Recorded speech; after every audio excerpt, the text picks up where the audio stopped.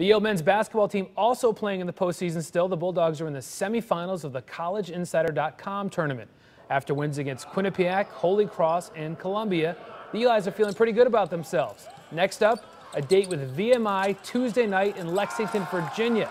So after a disappointing end to the regular season, the Bulldogs are glad they got a chance to go on this great winning streak.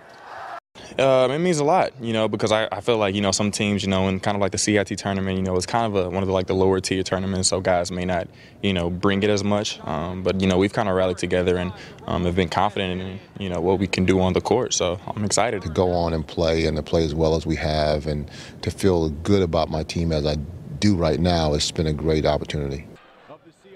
The Yale defense will have to be on its toes. VMI was the highest scoring team in the country this season. Game time Tuesday night, 7 o'clock.